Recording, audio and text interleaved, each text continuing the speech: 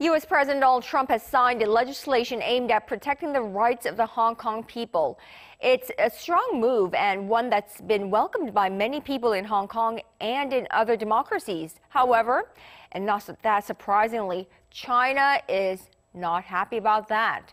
For more on this and other news around the world, let's go over to our Kim Dami at the News Center.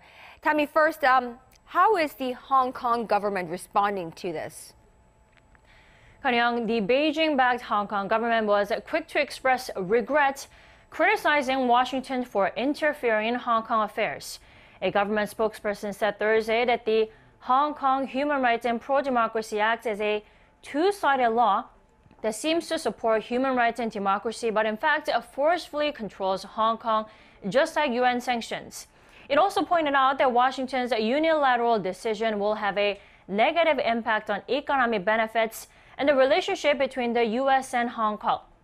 Warning that Trump's decision won't help resolve the chaos in Hong Kong, the spokesperson urged the U.S. to take appropriate actions so it can remain a preferred trading partner of Hong Kong.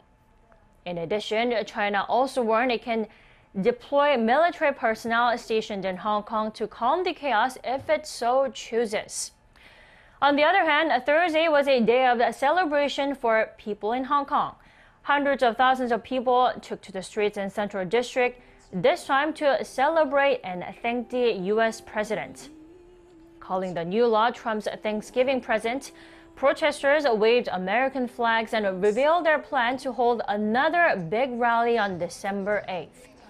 Despite strong objections from Beijing, President Trump signed the Hong Kong Human Rights and Democracy Act on Wednesday, which ensures the civil rights of Hong Kong people and could threaten attempts to end the U.S.-China trade war.